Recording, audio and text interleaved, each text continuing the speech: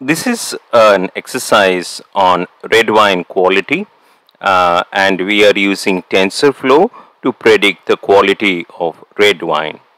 We take this data set which is related to the red variants of the Portuguese Vinho Verde wine, and we will see here if we scroll down that there are a number of input features out there, and you can see there are 11 features, and the output variable is the quality, which is a score between 0 and 10.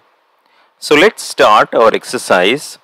The intention is to show you of how you can use deep learning on tabular data or structured data. We load the libraries and then we do the load the libraries for the scaling and the transformer, read the data, and we inspect the columns. Here we will find around 11 columns. All the features that is responsible, we are putting it in a list, and then we do a pre-processing so that we can scale the numeric features. Here there are only numeric features. Here we have a peak on the data set, and then we split the data into two parts, the train set and the validation set, 70% training and 30% validation.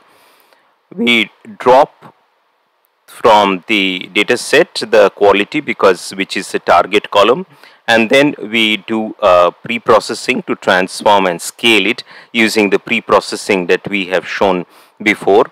You can see the pre-processing here. We do a standard scaler, and after the pre-processing we just print out the input shape, which is 11, that is the number of 11 features. To show that it has pre-processed, we evaluate the mean, which is closer to 0, because the scaling would make the mean of the variables to 0 and the standard deviation as 1. Then we do an early stopping with the parameters of mean delta, which is 0.001, that is a minimum amount of change to count as an improvement, and the patience is 20, the number of epochs to wait before stopping, and we do a restore best weights equal to true.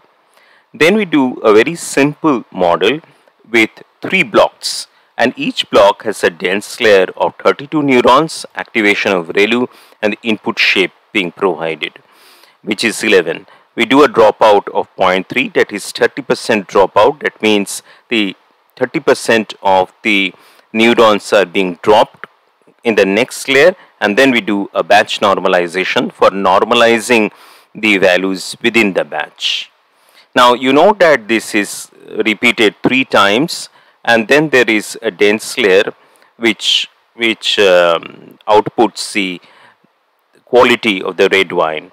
Here we do not use the activation because it is a regression problem.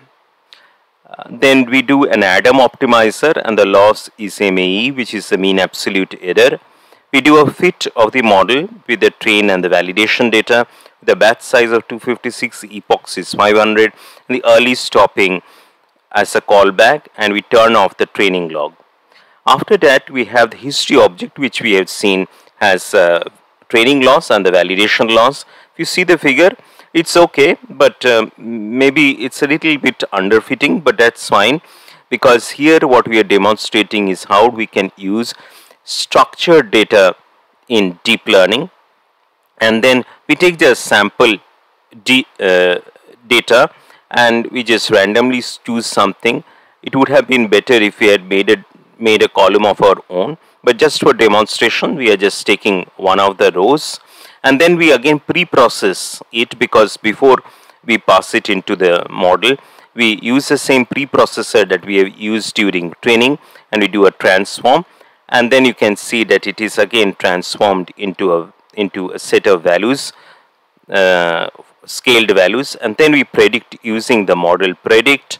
And then what we do last, this is very important, we save the model in an H5 format file, and also we use Pickle to dump the preprocessor. Why we are doing this, which we will see in the next lecture, is that we will use the saved model and the preprocessor in our UI, which we will build in Streamlit.